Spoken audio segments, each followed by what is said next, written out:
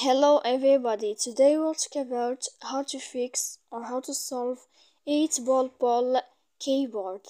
To know how to fix or how to solve how to solve 8-ball keyboard error, you should just go to settings. Then in this page you will enter to apps, default apps, app settings. After that you will enter to 8-ball. When you'll find this window of app info, you will enter to force stop and you will click OK. Then you will enter to storage. When you will find this page, you will click clear cache. And in the end of all these steps, then you can turn off your Wi-Fi.